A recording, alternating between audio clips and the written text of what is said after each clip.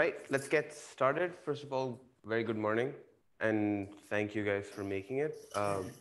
As you guys know, Professor Diksha is in Abu Dhabi, and we volunteered to give this lecture because A, we really like these topics, and B, we wanted to be thorough with these topics as well. So hopefully we can make it worth your guys' mornings.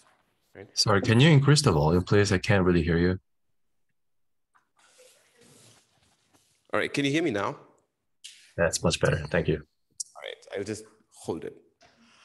Cool, so the topic for today is transformers and GNNs. We did cover some part of transformers in the last lecture, so we'll be borrowing or moving off of that as a platform. UA will be covering GNNs right after I'm done, about the midway point. And yeah, with that, let's get into the first part, which is transformers. Before I begin, I must give credit where it's due. I have learned about transformers from a variety of sources. Some of them are listed here. One of them is the multimodal class by LP Morency, the advanced NLP class by Graham Newbigg, the introduction to deep learning class by Professor Diksha, a bunch of YouTube videos, Medium articles, and whatnot. So I encourage you guys to use all of these resources. They're awesome. And yeah, with that, let's get started. So as you recall, in the last lecture, we talked about we talked about sequence-to-sequence models, we talked about encoders and decoders, and we talked about how we can make use of every single encoder output to get every single decoder output.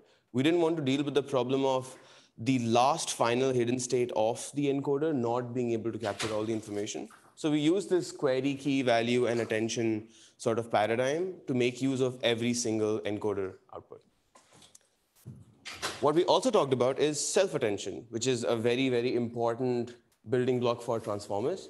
And we talked about something known as the energy function, which is a fancy name for a score function. We try to calculate how important we think each token is or each representation is to each representation. And we also talked about something known as the attention function, which is mostly just a softmax of this energy function or of this scoring function, right? Lastly, we talked about how RNNs are great, but they're also slow and sequential, right? RNNs have this autoregressive property, and they must be computed in a certain order. Bidirectional allows you to be computed in left to right and right to left, but the computation still needs to follow that order, and it can't really be parallelized beyond the regular matrix multiplication, right? So this is where transformers really, really help. They can be parallelized, and the amount of computation required to get the same amount of performance is way lower than LSTMs and RNNs. Right. Cool. So with that in mind, why transformers? Right? What we want are, in any sequence, we want representations which change with their surroundings. That is, we want dynamic representations. Right? For example, you have a sentence, I like this movie, versus I do not like this movie. The representation for the word like has to be different in these two cases. One of them is a very positive sentiment. The other one is a very negative sentiment. So whatever model we use should be able to understand that these two are two very differing emotions that we're trying to portray here. Well, we talked about vanilla RNNs being pretty slow, and regular RNNs also have pretty terrible memory, right? We talked about how they don't really keep account of the inputs at all. And so we used LSTMs or GRUs to fix this memory problem, right? But they're still slow and sequential. CNNs, on the other hand, they can be parallelized, right? But they have the problem of their kernels and their weight matrices being static. So we lose the dynamic point, right? Nothing changes with context. So in a nutshell, what we want is parallelizability, we want good memory, and we also want the dynamic property. Cool. So this is a topic which me personally, I found really confusing. Why do we call them query, keys, and values? Does anybody want to take a guess?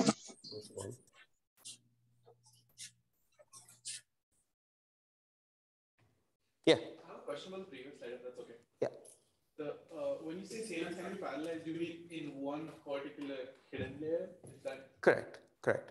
So when you're sweeping the kernel across the input image, you still need to do the sequential processing. But CNNs, since they do parameter sharing, they are a lot more efficient than, in vanilla terms, they're a lot more efficient than regular MLPs or regular RNNs, right? But per layer still needs exactly. Yeah. Yeah. Yeah. We only mention CNNs here because they are a viable candidate, and still transformers have all the properties that we need, but CNNs don't.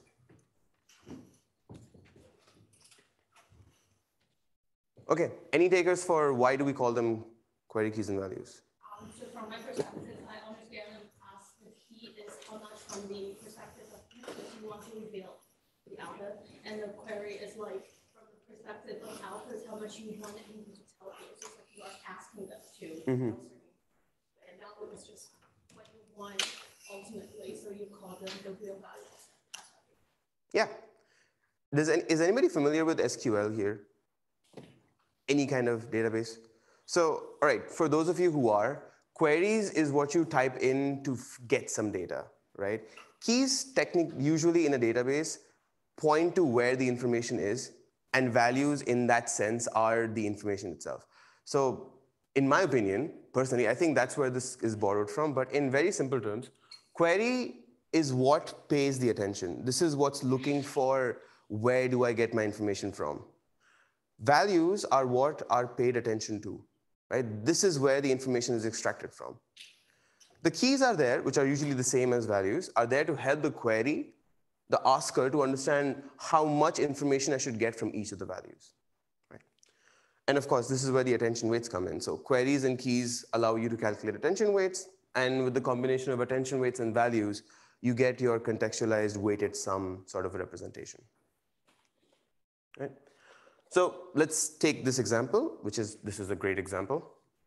And there's this guy, which is representing the word this, the first token there. And he's wondering, how do I adapt to my context? I mean, this is the whole problem, right? We want contextualization. So how do I adapt to my context? There are also all these other blue guys out there to help. And they're like, hey, look, this is me. This is my information. See if you can use it to figure out how you can get your contextual representation. And the guy's goal, of course, is to get to O sub this, which is its contextualized representation.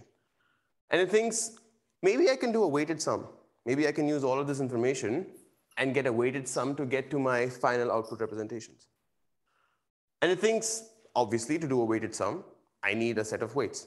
So let's assume we have some set of weights. We'll represent them by alpha. We'll call them attention weights for now. And it thinks, all right, now I can use this to get to my output.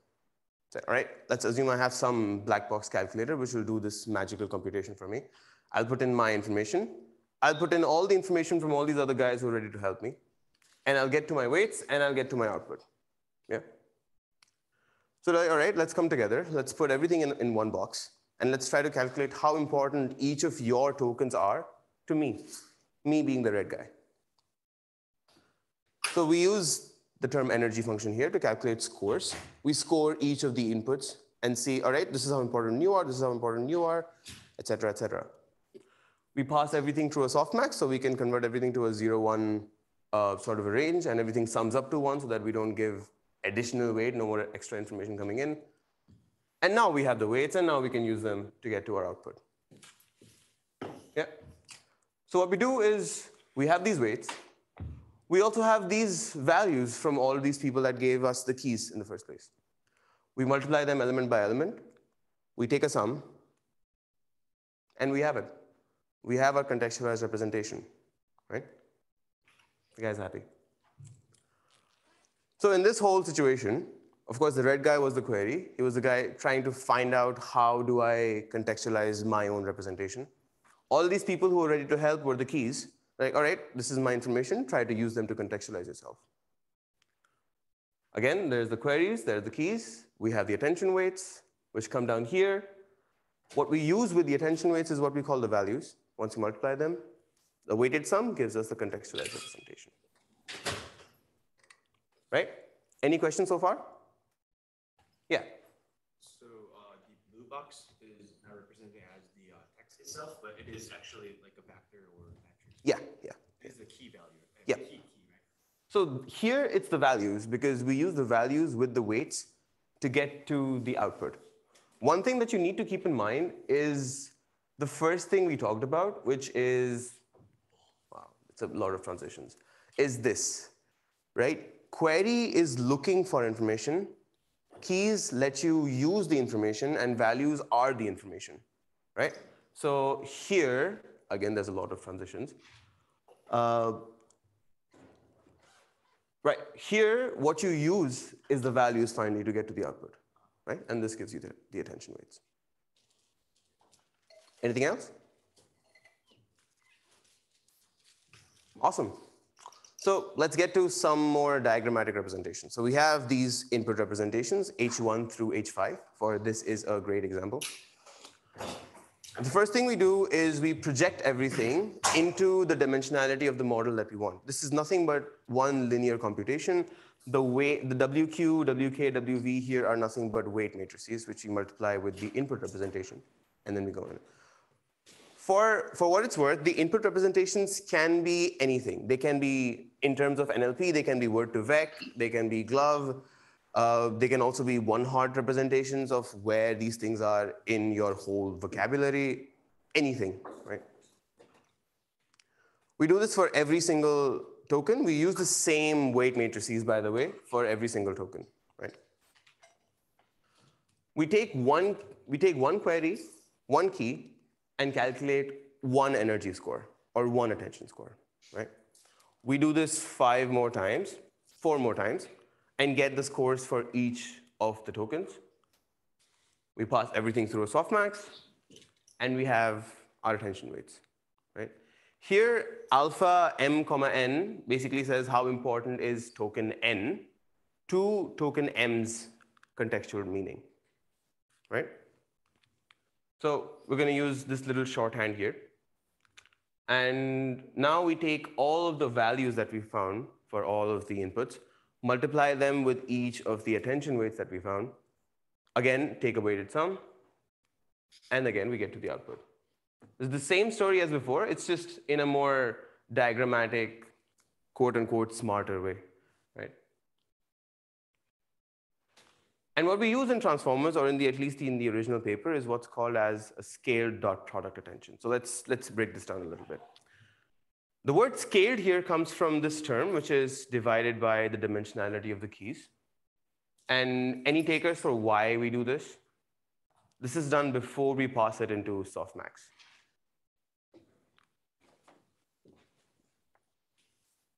Okay, in a nutshell, it's for numerical stability of computation. We don't want anything to be too exaggerated, too not exaggerated. We just want things to be nice and well balanced, right? The dot product is our energy function here, or it's the function we use to score each of the keys using our query. And well, attention is the attention that we have, right? So this alpha I comma dot basically represents the whole vector, which is alpha 1, 1 through alpha 1, 5, right? And we get, well, our output with a dot product of alpha I with v and all the values, right? And once again, as a gigantic poster, this is all parallelizable, which is the whole point of transformers, right? Cool, let's take a small example, right? We're going to make some few simplicity assumptions here. But let's say we have 3 tokens or 3 time steps in our sequence. Each of them have the same query key and value, again, for simplicity. And they are 1, 2, 3, 4, 4, 5, 9, 1, 6, 2, 1, 4. These are numbers I thought were OK at 10 p.m. in the night. And yeah, we get scores for each of them, right? So we use the same query key transpose, which is the dot product of queries and keys. Apologies, this is not really alpha yet. This is supposed to be alpha prime. We'll fix this when we upload the slides. And we divide it by the square root of 3, which is the dimensionality of the keys, which should also be 4, by the way, I just realized. Never make examples too late in the night. But let's run with this for now, right? We get alpha 1, which is the weighted sum. So we pass this whole vector, E1, E2, E3, through a softmax, and we get these outputs. And we take a dot product of alpha and v, and we get a output representation of our input. So this O1, ignoring some of the issues here in this example, but this O1 will represent the contextual representation of our first token, right? So we're going to take one more shorthand, and all of this computation will represent us calculating one full set of attention weights, right? And we have this implied softmax before we get to alpha 1. Cool, we take all of the values, which is precisely what we did. With one set of attention weights, we use all sets of values. And you can see that the shape of alpha should be 5, comma, nothing. The shape of the values would be 5, comma, dv, which is the dimensionality of our values. And of course, these can be multiplied, and we get an output of shape dv, comma, nothing, right? And it's nothing but a weighted sum of everything in a sequence. And we do this for every single time step. And we have all of our outputs, right? One thing to note here is, for the purposes of explainability, we did them one by one. But of course, this whole thing can be done in parallel, right? So this is your self-attention module, almost. But this is the major heavy lifting part, right? And again, this is parallelizable in a big poster sort of format.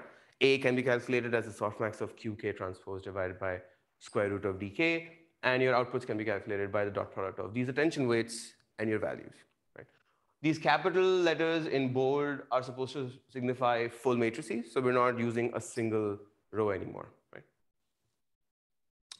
So we have this self-attention module. It takes in some inputs, it gives you some outputs, and what we call here this thing is the single-headed attention, because there's only one sort of model or one sort of set of weights trying to find how much information do I pay to all of my peers. But what if we, all right, before that, you have a poll. It's available at 1442.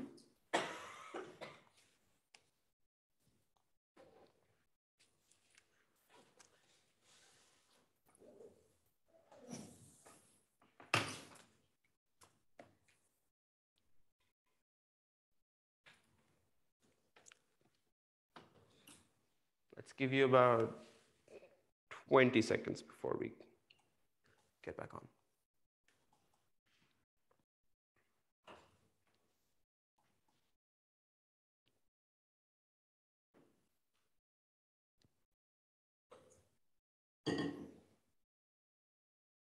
Cool, any takers for the answers? Yeah. So to calculate attention weights for input h sub I, you would use the query q sub I and all of the keys. And the energy function is scaled to allow for numerical stability. It is not scaled to allow for the range of 0 to 1. That's what softmax does. And of course, the first one is false because the second one is true. Right?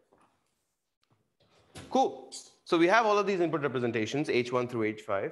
What if we split all of them into k sub-inputs? Right? So let's assume all of these are 10-dimensional. We might split them up into 5 segments. The first 2 dimensions of each of the inputs go into the first green part, and the last 2 go in the last blue part. Yeah? And once we split them, we pass them through their own attention module. Right? So we'll get their own sets of outputs, and we can concatenate all of them the same way we split the input to get our final output representations. What this would accomplish is what's known as the multi-headed attention.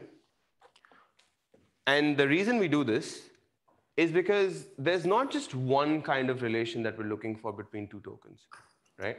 In terms of language, again, there could be subject-verb agreement, there could be subject-object relations, there could be dependencies that one object has on another object happening in a sentence.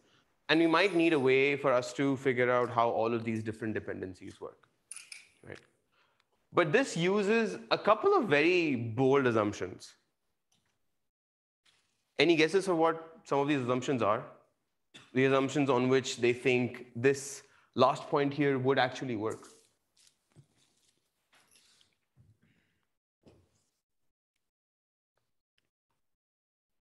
Well, if you think about it, if you split, and let's take a realistic example here. Let's say we have 300-dimensional inputs, which is usually what you can get from things like word2vec or glove and things of that nature. Let's assume 300 is a good number. And we split things into 6 parts, so 50 dimensions each, right?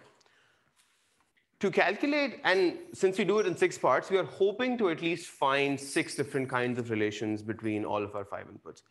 But this uses the assumption that the information required for those 6 kinds of relations is self-contained within the 50 that we sort of split these things in. It's entirely possible that the first 50 and the last 50 talk about the same thing, right? Who's to know that? And in that case, we will have some amount of redundancy in what we calculate, right? It's also possible that section 1 and section 2 sort of have the same information, but they are mutually exclusive. It's possible that they're both sort of talking about a dependency parse of a sentence, and you need both of them to have full information. In that case, you will not have the complete information in the output at all. But with these assumptions, it still tends to work quite well, right? So thing is, we don't 100% understand where this information is present in the input representations, but doing a multi-headed self-attention tends to sort of figure these things out, right? So we come to the paper which introduced this, which is attention is all you need. I should clear this up. For a very long time, I thought this paper introduced attention. It didn't. It was a paper in 2015 by Barnado. And that guy used attention on RNN structures. But this paper, what transformers did is they completely got rid of all recurrence. They said all we need, rightly the title, is attention. All we need are attention blocks to do all of this computation that we want to do, right? So far, we've talked about, so there are 3 major diagrams in the paper, and I highly encourage you guys to read it. They have not explained everything. They're from Google. They think everybody understands everything anyway. But the paper is still quite nice. And there are 3 major diagrams, as I said. These 2, which we've already kind of talked about. Admittedly, we haven't talked about the mask parentheses opt, which is optional yet. But we'll get to it soon enough. So let's get to this big, gigantic monster here, right? This is the whole transformer block. The nx on each side just says these blocks are repeated n number of times, on the encoder side and on the decoder side, right? The thing on the left of you is the encoder, and on your right is the decoder, right? So let's try to break this whole thing down. The first thing you should notice is on the encoder side, the multi-headed attention is what we call the encoder self-attention, and this is precisely what we've seen so far. It's the same vanilla multi-headed self-attention blocks stacked on top of each other, right? On the decoder side, we have what's called as the masked multi-headed attention. And this is where the optional mask comes in. So, question, do you think transformers can be parallelized during training and testing? By testing, I mean inference or deployment. Let's take a particular task in mind, right? Let's say we have translation, and we're trying to say, I ate an apple into German.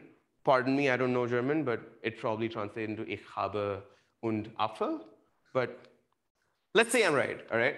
And when it's trying to decode, it will, can it give you the whole output sequence at once? I see a bunch of nodding nose. Wait, a bunch of shaking nose. But, so it can't, right? It logically can't. We can't just produce a whole output because our output t+1 depends on what we gave at t, right? So the model can't possibly know what it did at all times at a single time, right? However, you can parallelize the training, and only the training. And you can do this by giving it the whole set of outputs, right? Which is, since we talked about tricks of the trade last lecture, we talked about teacher forcing. This here is talking about 100% teacher forcing rate, right? You give it the whole output all the time. But we need to ensure that the model doesn't cheat. What are we trying to get at here? What does this cheating mean? What might be a problem that will arise if we don't fix this cheating? Look at the future output. Yeah, right? So since we talked about in deployment, the model will never know the future. It shouldn't know the future in the training either, because, well, then it's not really learning anything, is it? Right?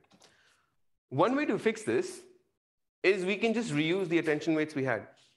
The attention quite literally means that you find out how much information comes from all of the inputs that I have, and you can just set the attention to 0 for anything that you want arbitrarily. And in this case, we set everything at times t prime, which is greater than your current time step t, to 0.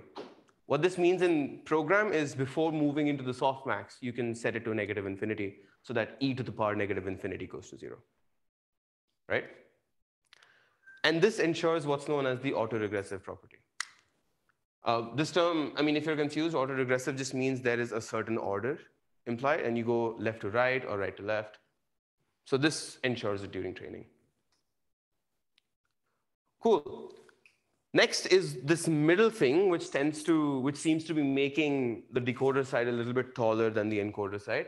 And if you notice, the sort of coils which come in, there are two coming in from the encoder and one coming in from the decoder, right?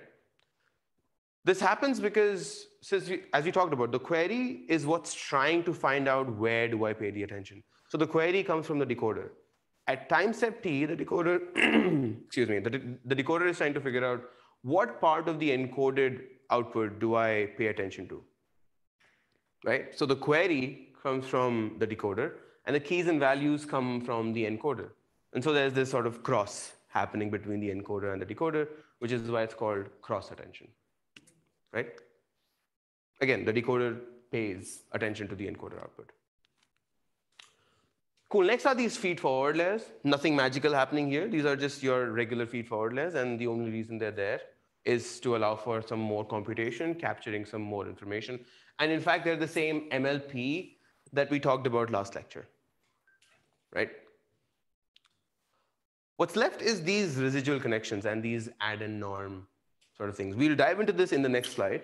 But for now, all you need to remember is add and norm can be calculated in a single line as output of the layer equals layer norm of its input plus the processed input with the sublayer.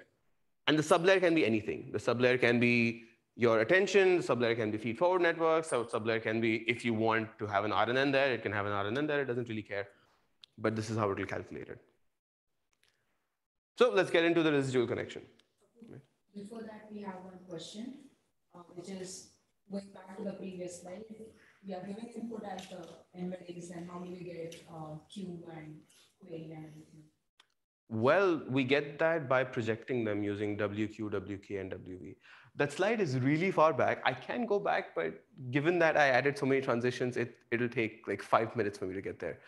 But there was this point where we had an input, and we had 3 arrows coming out of the input, and we had 3 sort of weights, and we projected them into query key and value. Right? The idea for projection is also to allow for some amount of differential, but not differential, some amount of variability in your computation, because the weight matrices, depending on your initialization, could be random, could be non-random, and you can possibly capture different kinds of information from the 3 projections. Anything else? One more is, why do we need the additional MLP and add layer norm? Well, we'll get to the add layer norm in a second, but we only need the additional MLP. I mean, well, we don't need it. They tried it and it worked better, right? Essentially, it's there for higher level computations. It's there for capturing some more information. It's there for the same reason why you need MLPs at all, right? To capture nonlinearities, to capture information in data, to capture patterns. It's the same reason. It's just that we plug it into an encoder or a decoder, well, module. That make sense? Yeah, awesome. Cool, so coming to the second question, which is about the add and norm. The add talks about the residual layer, norm talks about layer norm, which is here, and the X plus sublayer sort of signifies the residual property, but we'll get into the details of it right now. So what I've done is we've replaced O's with Z's to sort of signify we're not done with the computation yet. And what we do is we take each of these Z's, we project them into the output dimension using one more small little linear layer. And we add to that what we had in the beginning, which is H1, right? And now we get our output. What this means, and this is, I think, really important to understand, and this is kind of beautiful, is transformers are inherently residual machines. And I take this quote directly from Professor Morency, that they are residual machines. And what this means is they're trying to figure out not just what becomes of my meaning, but how do I shift my meaning? And it's also there to sort of make sure that we don't forget what we learned before. I mean, these representations weren't useless, right? They had some meaning. There's a reason why they were there. So let's not forget what we had before, and let's just add to it. So what this means is, say in our original example, which is I like this movie versus I don't like this movie. The word like maybe originally is pretty positive, right? So its representation in I like this movie won't change too much from what the representation was without the context at all. But the moment we put do not there, the moment it becomes I do not like this movie, the representation for like will pay a lot of attention to the word not, right? And if, say, this axis is the sentiment axis, and this is positive and this is negative, like sort of lies here for now. The moment it sees not, it has the incentive to move its own representation to the negative end. And now the sentence sort of does not have a positive sentiment anymore. It's talking about how someone does not like the movie, right? And this is what I mean by shift. So we have our original representation of like, and say in a multi-dimension case, it's a vector that's sort of facing that way. And this direction is what the sentiment is, and we just sort of knock it on the negative side a little bit. But we don't forget everything that we had, right? So of course, we do the same thing for every single output, and then we have our final outputs using the residual using the residual paradigm. Right? I've not shown the normalization here because you can sort of work that out yourself, but this is the point of the residual layers. What's W0 in this case? Oh, it's WO. Okay. O stands for output. That's not like the No, superior. no. It's just one more final linear layer on top of them. Is that the MLP? No, the MLP comes on top of that. So the MLP is there. So the added norm is what has, so the multi-head attention before it goes out has that one final linear layer. The reason why I didn't talk about it is because we hadn't talked about the residual yet. But you see that linear above the concat? That's precisely what it is. That linear layer is just the output projection of your outputs. Yeah.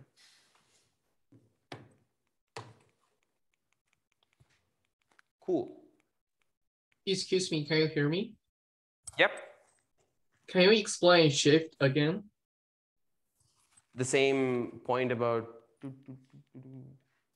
here? Like the word shift. Oh, the You word just- shift. Yeah, how would you interpret it? Thank you. Oh, I would interpret that as I have my current representation, which in some vector space points there maybe. And what I've learned from my context says I should not be facing there. Maybe I should be facing to my left a little bit. So I have this vector as my representation, and I just move myself slightly to the left. So I add a computed vector on top of it. It's nothing but vector addition happening, which is what comes up as a shift here. Does that make sense? It's a very slight nuanced difference. It's not too different from coming up with a whole new representation anyway. I mean, realistically it is, but inherently it's sort of preserving what it had before and adding on top of it instead of just making itself a weighted sum. Does that make sense? Oh, why do we have this weighted sum? Like, what's the intuition behind adding this here? Well, the weighted sum is there because we want to use all the information, but in a varying amount of degree. The residual here is there to, once again, make sure we don't forget what we had before.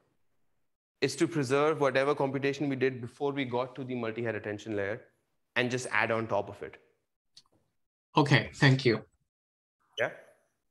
Yeah. Are those weights WO shared as well? Yeah. These WO are the same for every single block of attention here. So each of these n blocks will have the same output linear layer because each of these multi-head attention blocks have one common linear layer. Yeah? Cool. Actually, coming back to the question which was asked on Zoom, one way to think about it is it's possible that the attention that the node pays to itself ends up being really close to zero. Right? That case is not impossible, it is possible. And in that case, the meaning of the word that you're trying to find will become a sum of everything else but itself. And that sort of doesn't really make semantic sense. So we want to preserve what we had before. Yeah? Cool. So what's left is what's called as positional encoding, right? Nowhere so far have we seen any sort of sense of order being present, any sense of sequentiality present. And since we're doing sequence to sequence task, the order should be important. right? I mean, we can't just arbitrarily produce outputs. They need to be in some order which makes sense. Say if we're doing language translation, it should make sense in the language that you're translating from and in the language that you're translating to. So transformers don't have any inherent idea of sequentiality because, well, if they did, they would be sequential and they wouldn't be parallelizable. Right? So what we have to do is we have to sort of enforce this notion of order very explicitly to the transformer. So we inject this information about order into the transformer. And this is where the positional encodings come in. Now, in the last lecture, Professor talked about this pretty complicated way of coming up with the encodings, and this is what the attention is all you need paper describes as well. So they have some sinusoidal properties, and you can find out where things are. But for the purposes of today, we will simplify this a little bit, right? Let's say our position encodings are nothing but one-hot vectors, and the one position in the vector signifies where this token is in the sequence, right? So P1 will have a 1 in the first position and zeros everywhere else. Similarly, P5 will have 1 last position and zeros everywhere else, right? And what we do is we take these encodings, we slap them on top of or besides our input representations, and we have an augmented sort of input representations, which are H1 concatenated with P1. And all we have to do now is change the input shape that the multi-head attention expects, and everything works out, right? I mean, much like a lot of deep learning, in my opinion, this also works on hope. It is a function of hope that we hope it understands that this is where the position is. But according to even things like information theory, as long as the information is there, it should be usable, right? So yeah, that's all we have. And we have position encodings added on top of H1. In the original architecture, what they do is they add them, right? So they have an element-wise addition of the input representations with the position encoding. Here, all we're doing is concatenating them. I mean, what you do with it doesn't really matter as long as you do it, right? And of course, some position encoding techniques are better than others. I'll just get to you in a second. And this is probably the most naive way of doing it, but this will also probably work. Yeah, you had a question?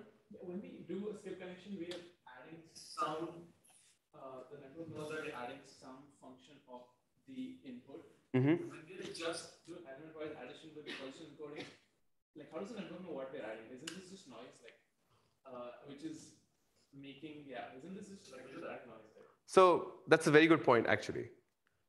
And if you notice, the position encodings come before the transformer layers ever have a chance to work on the input.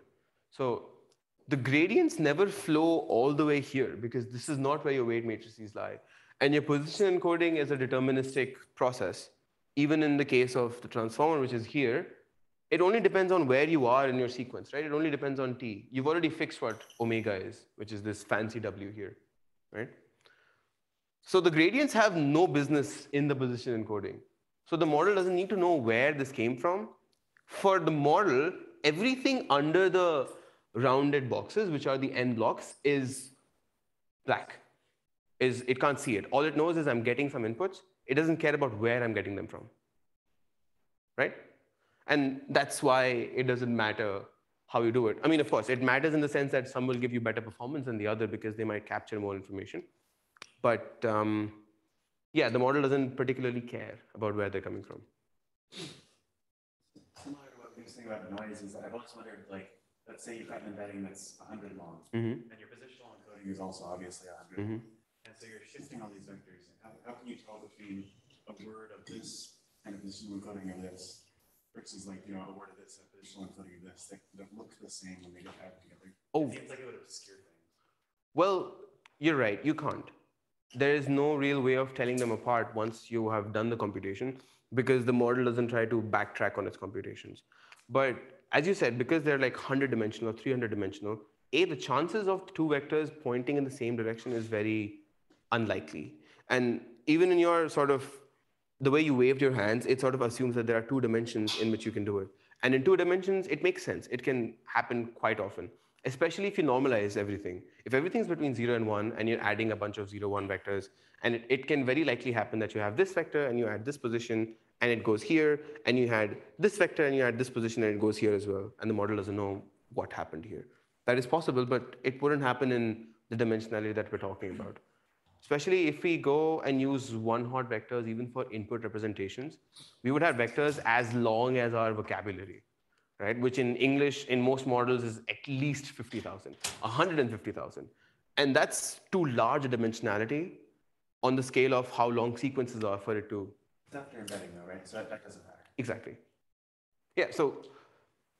It'll be the dimensionality of your embedding. Exactly, right. So the dimensionality of our embedding would either be something like 300, 600, depending on what you use, or it'll be one-hot vectors of how much you have in your vocabulary. After embedding? Yeah, you can still use, I mean, assume if input embedding doesn't exist, if all input embedding does is make a dictionary call to where I am in my dictionary, and it'll still give you a one-hot encoded input embedding of sorts. It's not a very smart encoding. It's linearly independent of everything else, which doesn't really make sense, but it is an encoding, embedding. Right. So to give time to UA as well, you have one last poll.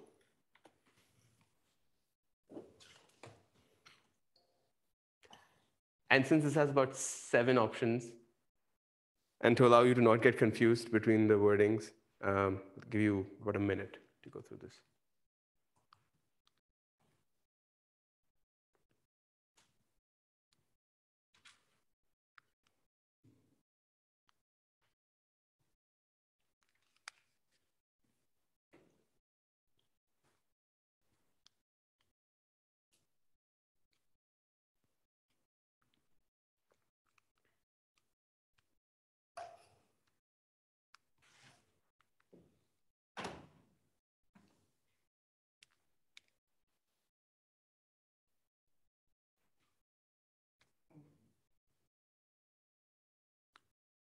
Okay, before we move on, any takers for the answers?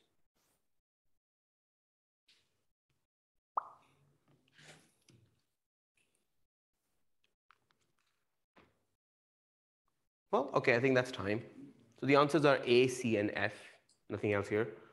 We can go over them. We talked about how it tries to calculate the shift in meaning. Well, they can clearly not always be run in parallel, because once we've deployed them, the decoder at least has to be sequential. The transformer decoders can only be parallelized during training. Position encodings can help parallelize the transformer encoder. Not really, they're only there to enforce the sense of order. Query keys and values can be obtained by splitting input into 3 equal lengths. That's false. We do that when we do multi-head attention, and they actually get computed by using projections, linear projections. Multi-head attention helps transformers find different kinds of relations between tokens. A caveat is it won't always find different kinds of information. There might be redundant, there might be no information at all. It's, again, a function of hope, right? And during decoding, decoder output functions as queries and keys while values come from encoder. This is also false because decoder gives you the queries and the keys and values come from the encoder, right? So in summary, we have Q, K, and V. The roles that they play is Q pays the attention, values are paid attention to, keys allow you to compute how much attention the query needs to pay on each of the values, right? There's self-attention versus cross-attention. Self is when all 3 come from the same place. Cross is when they don't. Transformers are residual machines. Position encodings allow transformers to understand some sense of order. Transformers' biggest advantage lies in their parallelizability, right? And what I mean by, yeah. How important is the residual connection? Like on my resonate, like it should, the model seems to be like that doesn't seem that deep, so I think gradient should flow to the back. Right? So the model doesn't seem deep because these guys are smart about making the diagram. That's really it. That's all it is, because there are n blocks, right? And each of these blocks have a lot of computation going on. The multi-head attention, each of the attention heads have 3 weight matrices coming in, and they have 1 weight matrix going out, and each of them have 1 feed forward layer, which is usually 2 layer deep. right? And there are n of these, so there are 2n feed-forwards on the encoder side, and there are 2n feed-forwards on the decoder side, and you have all of these other computations happening in multi-head attention, multi-head cross-attention, multi-head mask attention. So don't be mistaken, it is a deep network. And so residual connections also help in letting the gradients flow backwards easily, as you've learned in ResNet. Yeah, you can think about it like that.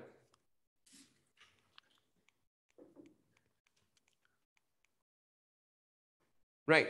So I was at the point of omnidirectionality. Well, the Bird paper calls it bidirectional. I disagree. I don't think it's bidirectional. I don't think the transformer cares how many directions there are.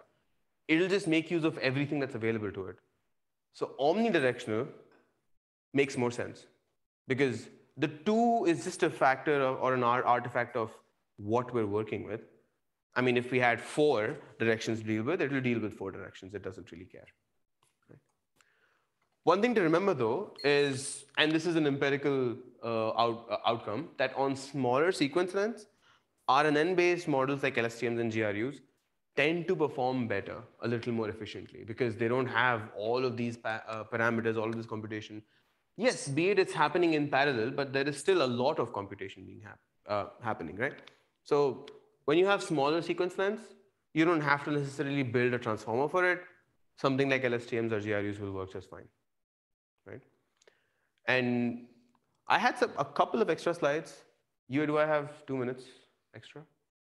Yeah, there's 2 slides here. Awesome, cool. Would you define small and large? Well, if I'm not wrong, the study suggested that anything beyond a length of 86, 87, 90, ballpark, let's say 100, transformers seem to perform better.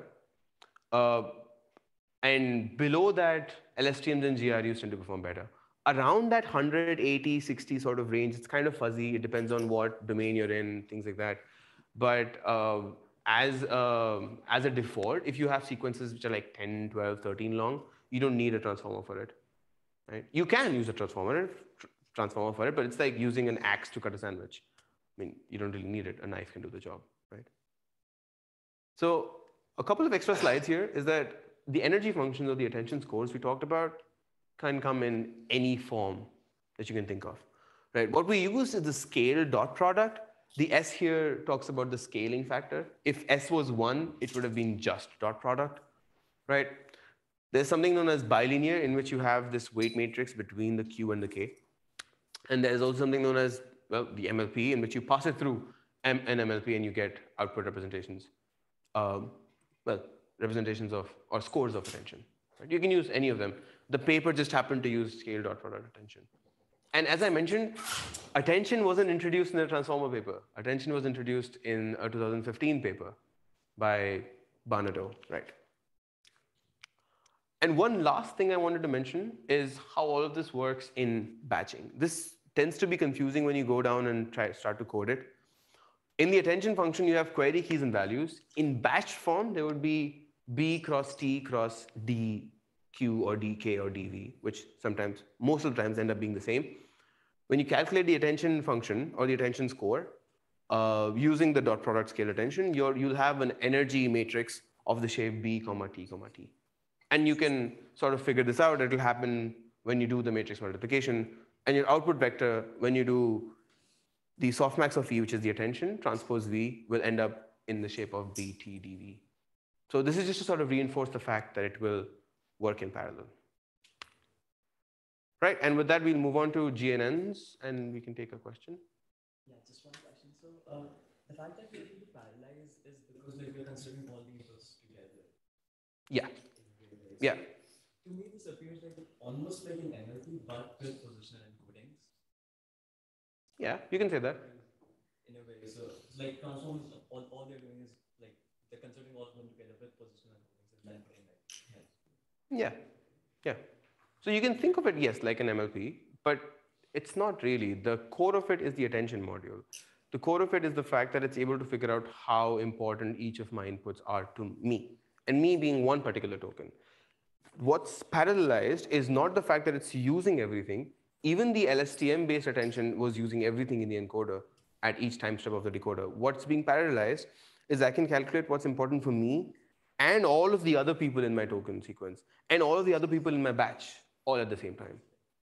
The parallelization is not the computation of the attention, but it's the fact that I can compute attention for everything all at once.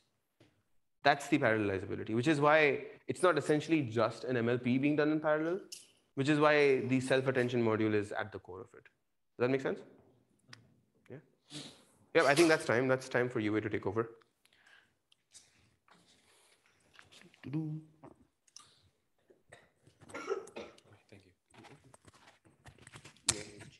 Yeah, sure.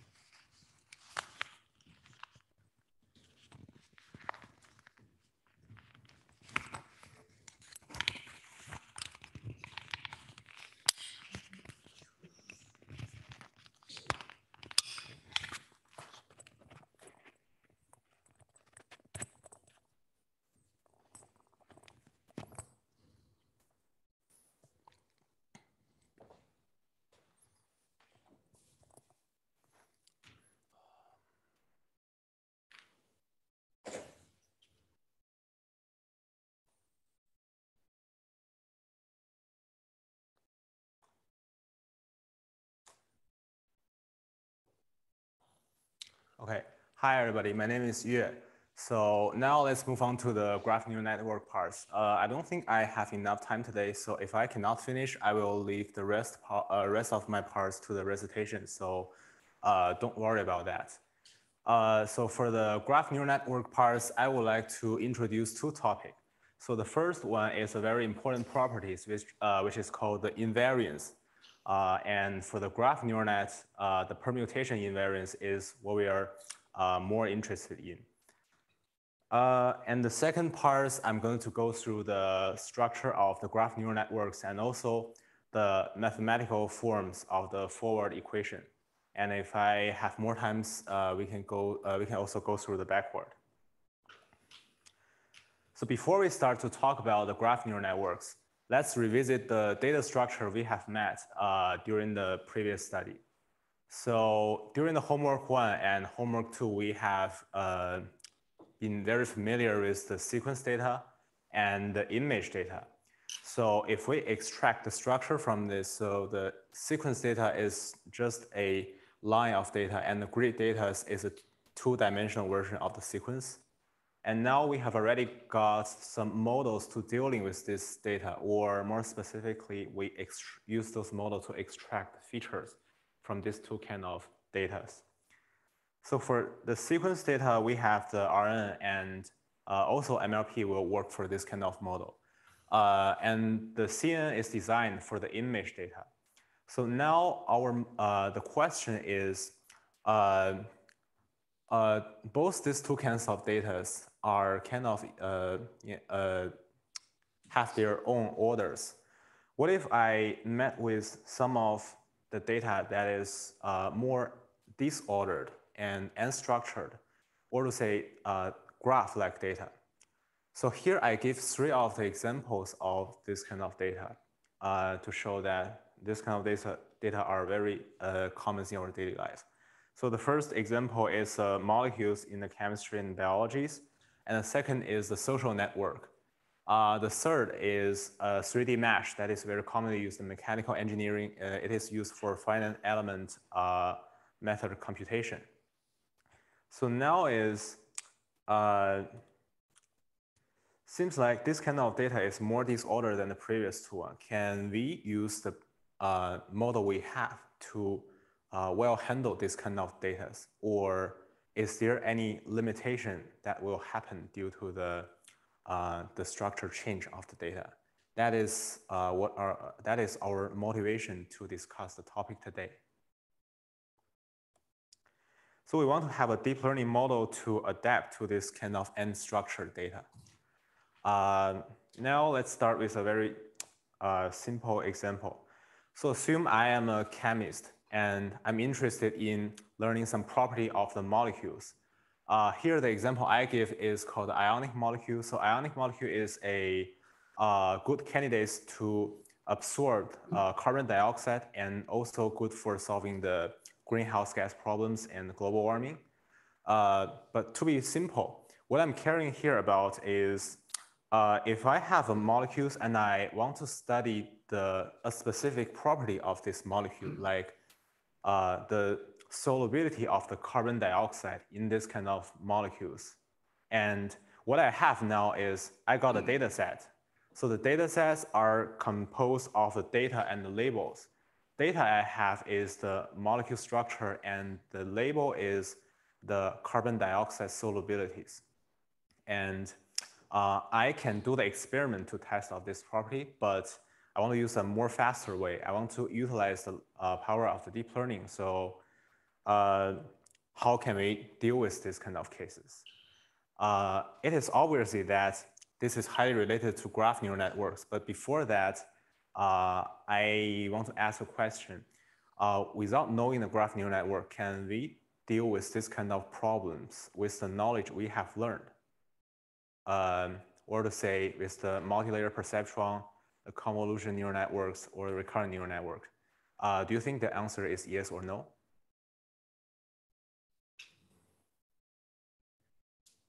Okay, I see that somebody showed me the yes signs.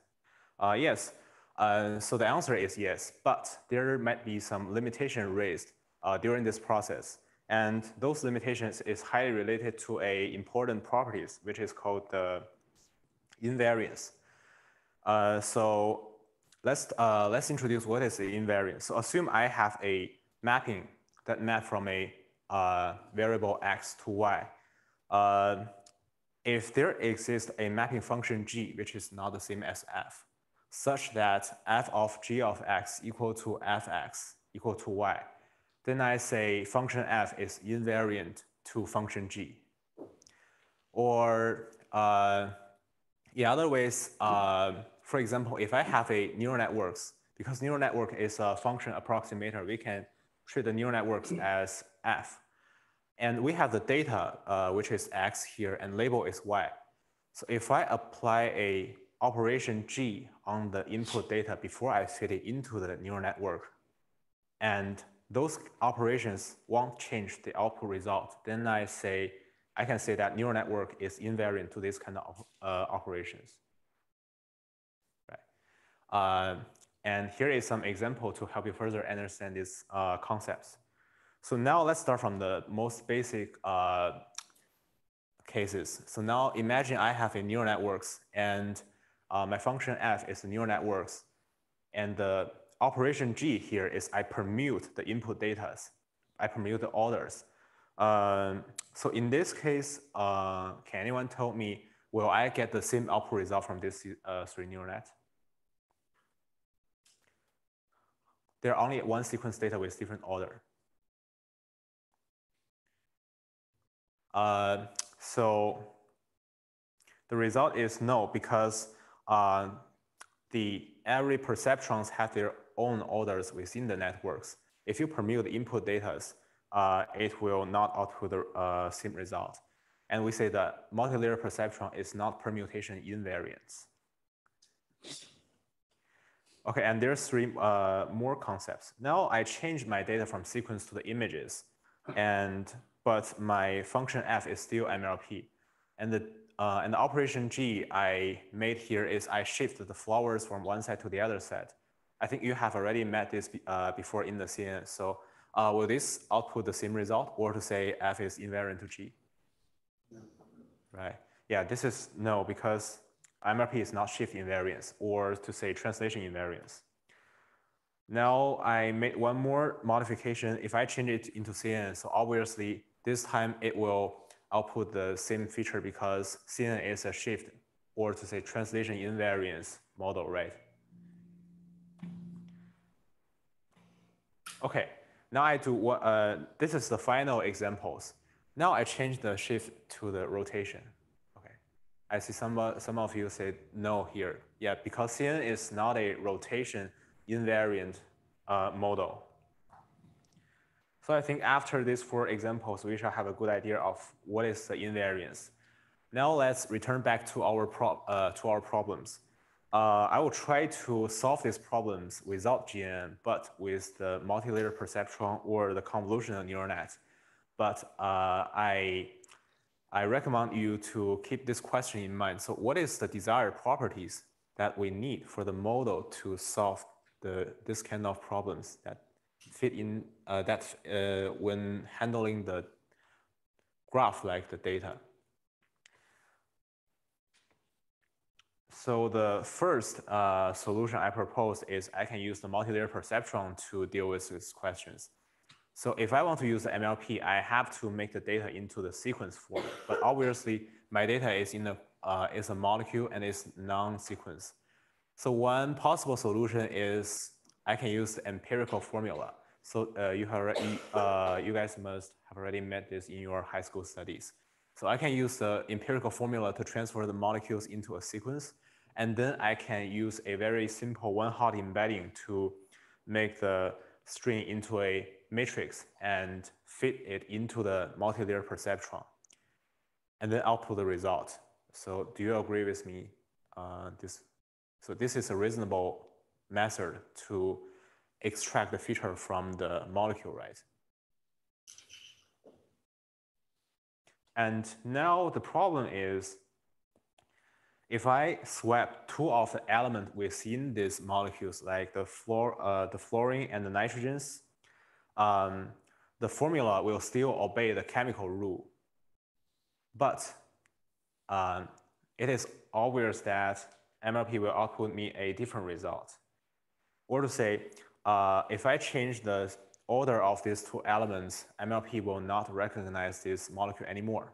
So that's the problems when we want to use the MLP to solve this molecule data. And the reason is MLP is not permutation invariant. And here comes the second solutions. Now I try to use the convolutional neural net to solve these problems. Because convolutional neural nets is fit with the images. For example, I can take some photos for the molecules, and I can easily do that with some software that can draw pictures for the molecules. And after that, I can use those pixel-like data, which contain the images for this molecule in the 3D space. And I fit it into the convolutional neural net. But if I rotated these images, it is still the same molecules, but this time CNN won't recognize this molecule anymore, right? Because CNN is not rotational invariant. Okay. So after these two possible solutions, I think we have seen the limitation of the multi-layer perceptron and the CNN when handling with the molecule data. I'll skip this part. So that brings us to a new kind of data representation and a model structures where we want to use the power of the graph to solve this kind of problems. So to start with, let's recall some basic knowledge for graph. So graph is composed of two very important components. The first is the nodes, and we also call that vertices. And the second is the edges. So if we want to define a graph, we can use a set of nodes and a set of edges to define a graph structures. Here is a very simple example. There is an n-directed graph. So n-directed means I do not care about direction of the edges within the graph. And I can use a set of nodes, which is V here, and also a set of tuple. Each tuple stands for a edges, and there's two nodes, which is the start nodes and end node of that edges. So this is how we write a graph in mathematical forms. And we can also develop a matrix form representation for the graph. I think this part should be also very familiar to you. So usually we use an node information matrix, which has a shape of n cross f. So the n here is the number of the node, and f here is number of the features. And this node information matrix can carry the node information. On the other hand, we also need some matrix to represent the connectivity or the edge informations, which is the adjacency matrix here. So as you can see, the blue elements here is equal to 1. So I want to make this more intuitive, so I change into this kind of pixel-like image. And all of this one element stands for the edges within this graph. So that is the adjacency matrix. And pay attention to the shape. The shape is n cross n because you have to include the nodes in each in a row, in both row and columns. So after we introduce the graph, I have to discuss one important property of the graph that is different from the sequence data or the grid data. That is, graph do not have a canonical order of the nodes. So what do I mean by saying the canonical do not have a canonical of the nodes? Let's consider two order plans. So it is shown on the slide. So these two order plans, the difference between them is I named the same node with different name, but the relative position of a node within this graph is still remain the same. Or to say I permute the name of each node, right? So what happens is I can definitely extract a node matrix and a adjacent matrix from these two representation of graph, right? And now I get this two combination of matrix. So now let's say I do not know this two graph, the original version of the graph. I trying to reconstruct this two graph with the node matrix and adjacency matrix. I can then, if I can reconstruct a same graph, I say that these two order plans do not have canonical order of nodes. And the answer is yes, I can definitely reconstruct the same graph with these two matrix because the relative positions of nodes remain unchanged. So this is a very nice properties. And if we take one step further and define it mathematically, I say now I have a graph. It's defined by V and E's. And there is a mapping can map the graph to a vectors. Then what we want is function f of V1 and E1 equal to function f of V2 and E2. So this is our desired property. Because graphs do not have the canonical order of nodes, and now if we consider a neural network that can mapping the graph from the original matrix to a new vectors, we want the mapping result to be the same. So for a graph with m nodes, there's a m factorials of the order plans, not just these two order plans. So if I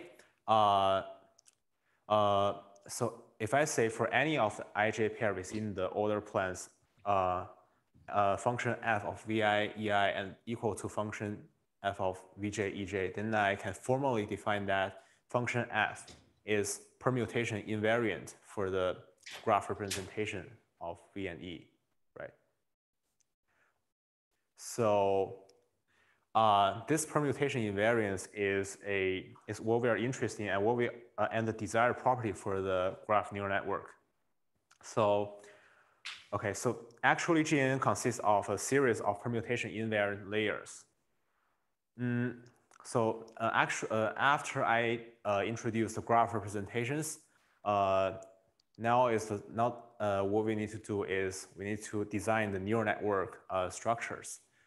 Still, I have a guess. So before I can use the graph representation, but can we still reach the permutation invariance by combining this graph representation with MLP?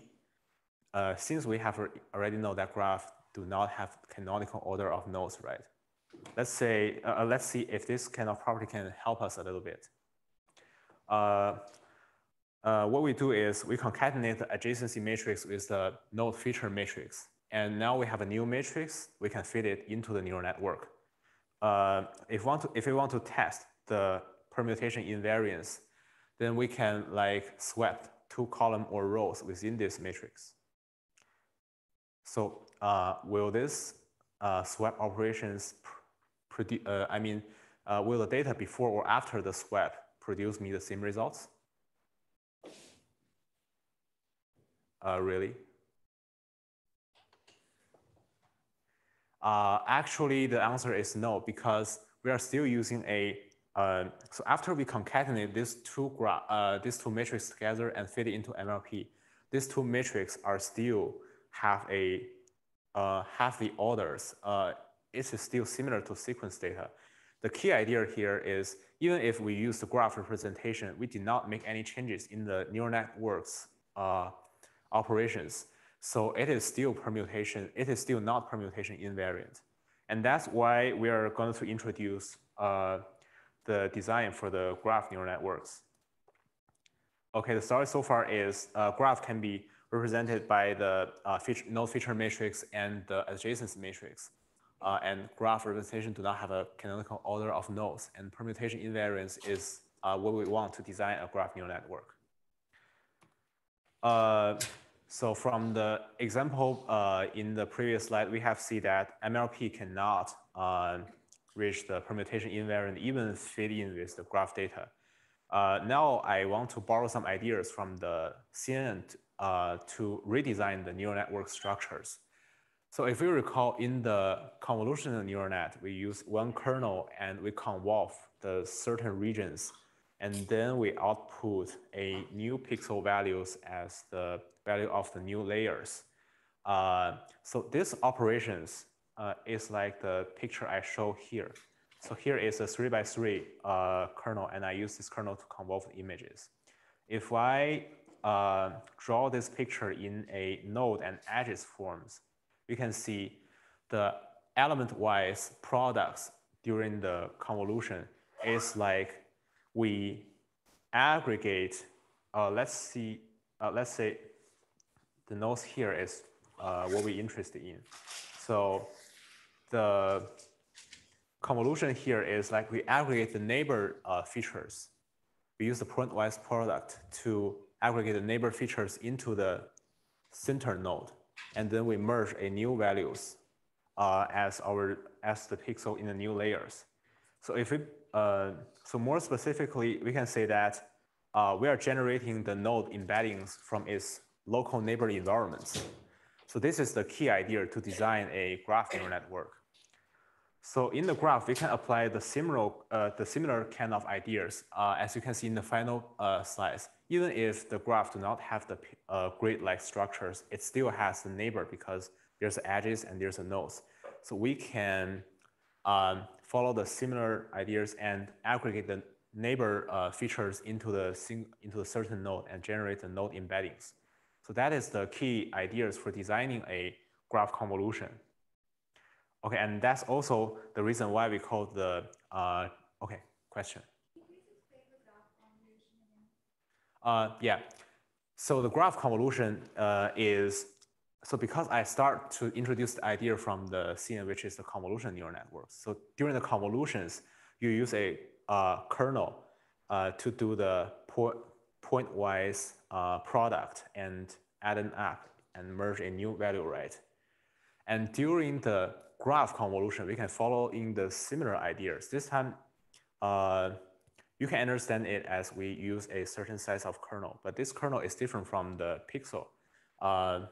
It is like we have, and I will go into detail about this in the coming slide. So you are still doing the kind of pointwise products, and you aggregate the feature together into one new values, and you update the pixels. Is that clear? Okay, let's go into details about this. So now let's see what is the graph convolution. Imagine now I still have this graph, and I want to do the graph convolutions. And now what I'm interested in is this target node B. So now I only consider one single step of the graph convolution. Based on the ideas, we know we want to aggregate the node, the neighborhood's information to this node B, right? So we want to find a way to combine the neighborhood information and merge it into a new values and assign it to the node B. So that is basically what we want to do, right? So we have to have the information of this 3 node and put it into this gray box and then merge the new values. And also, after one step of the graph convolutions, this node B will have an idea of how does it belong within this graph by knowing the information from its first nearest neighbor. Now it is not only containing the information itself, but also the first nearest neighbor's information.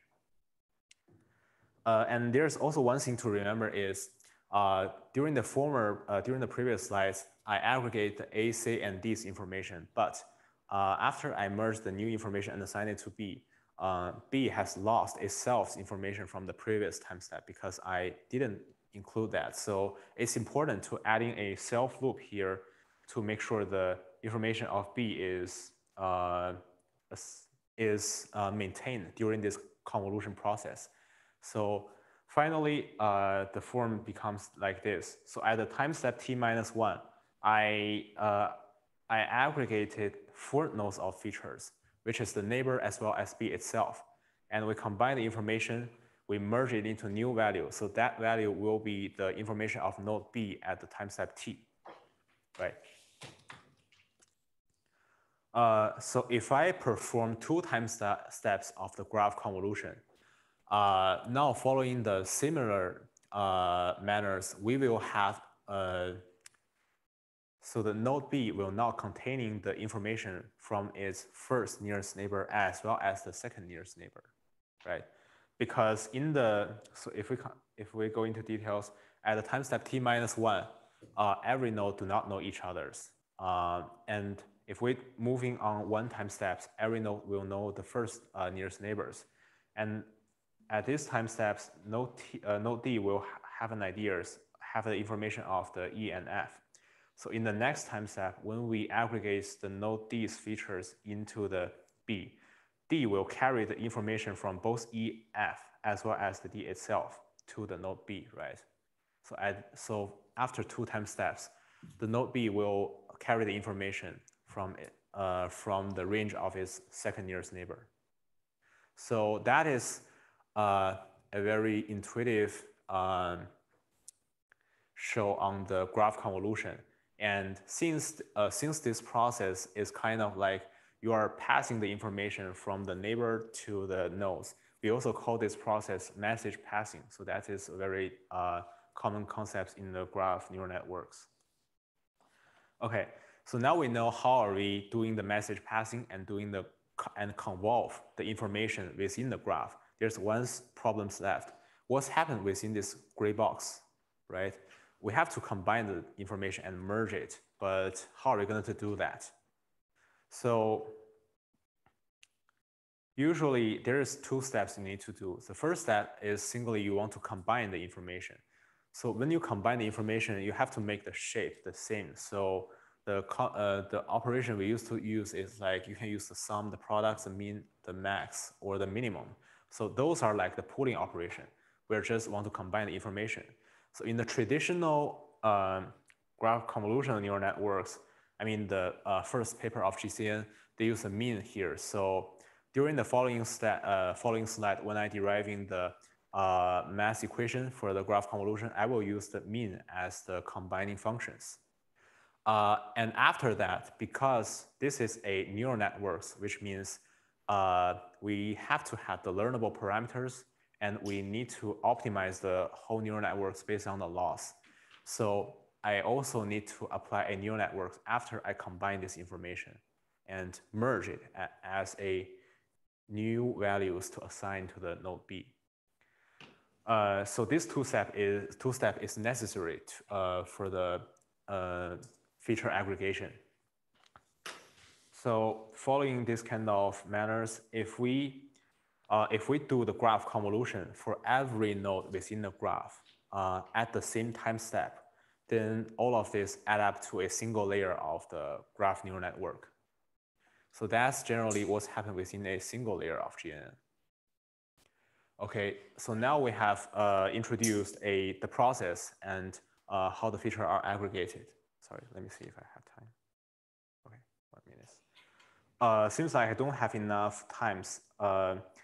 So I prepared both the scalar form as well as the matrix form of the single layer of graph convolution. But there is still one recitation on the GNN, which is in the early December, I think. So I will elaborate these parts very carefully into detail by details, derive the whole process of the forward equation as well as the backward during that recitation. So yeah, please feel free to join the recitation, and I'll see you in the early December. Thank you.